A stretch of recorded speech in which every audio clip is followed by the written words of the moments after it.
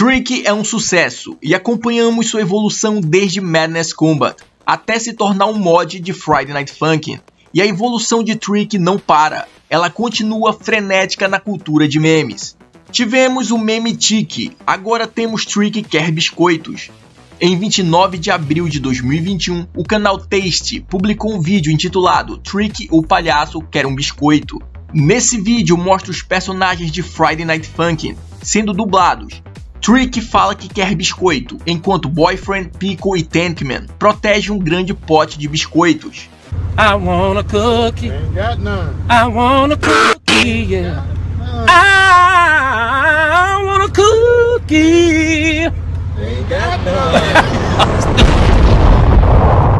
Essa dublagem é original de um vídeo de 2017, do cantor R. Kelly, que estava em um estabelecimento e queria biscoitos, mas como não tinha, ele aproveitou e começou a cantar pedindo biscoitos.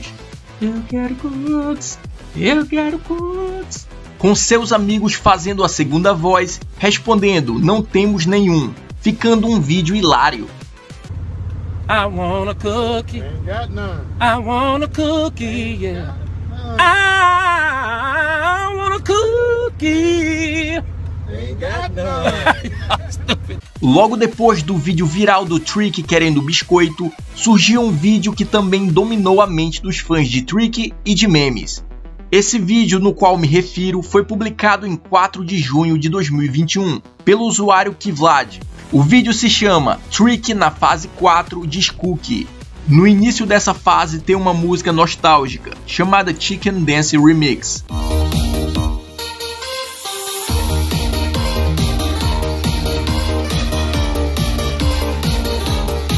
No vídeo mostra a fase criada por Ben Buds, que é um dos criadores do mod completo de Tiky. E em alguns momentos da batalha, Tiky fala Cookie, sendo motivo para os internautas enlouquecerem com essa frase, criando ainda mais memes sobre Cookie e Tiky.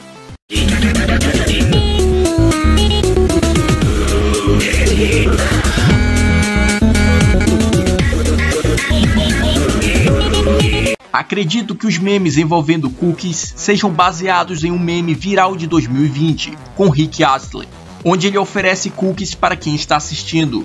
Não é só estadunidense que gosta de cookies, brasileiro também gosta, começando pelo alimento por ser saboroso, fácil de preparar ou comprar, chegando até mesmo a ser usado como gíria pelos brasileiros, onde falam ou colocam um emoji de um biscoito, chamando a pessoa de biscoiteira. Ou seja, a pessoa em questão só quer atenção. O biscoito é tão querido que existe até torcida, e em discussões de comida, ele enfrenta seu arquirrival, Bolacha. Essa partida é conhecida como time biscoito contra time bolacha. E agora, os cookies ganharam ainda mais fama no universo dos memes, englobando grandes culturas e deixando no esquecimento a bolacha.